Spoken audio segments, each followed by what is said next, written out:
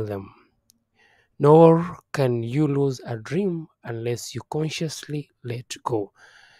So, in the first lesson, when I was introducing day number 6 about never let your dreams die, I talked about childhood dreams. And I didn't bring to your attention that those dreams are full of life, are full of originality, are full of divine difference, are full of independence. Those dreams are real because when you are a child, your faith is at its highest. You believe things will work out for you. Rarely can you have a child that is pessimistic unless they have been influenced by the environment. But generally, children are very optimistic, they're very believing, and they're always magnifying their potential. A child will believe they can drive a car. I remember my daughter when she was in standard 2 or somewhere there.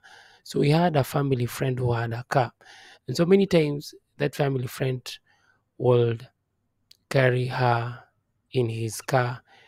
And I remember her coming home and you know telling me the story of how she was driving. She was the one who was driving the car.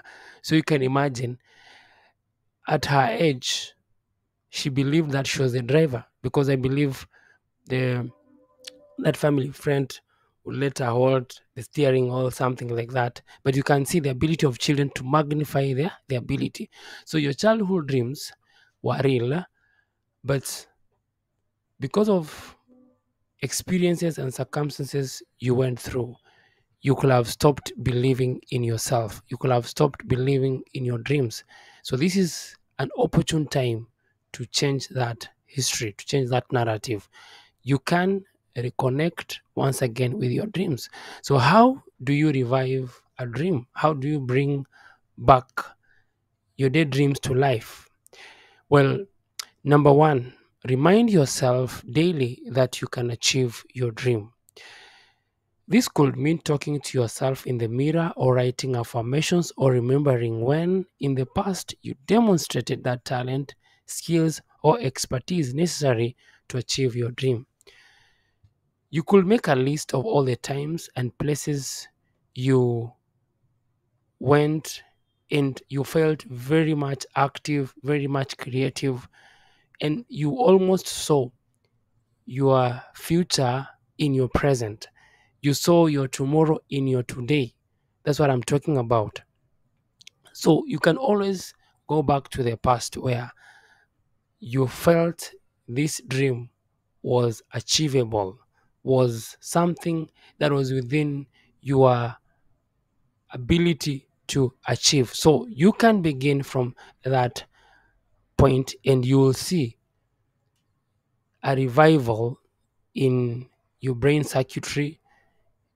You will start to see your spirit again believing and catching the faith that is necessary for you to achieve your dream. So that's the first thing I want you to start doing.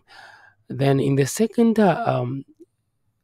lesson, we shall be talking about how you can spend time on activities related to your dream as you bring back your dead dream to life. See you then. My name is Coach Martin.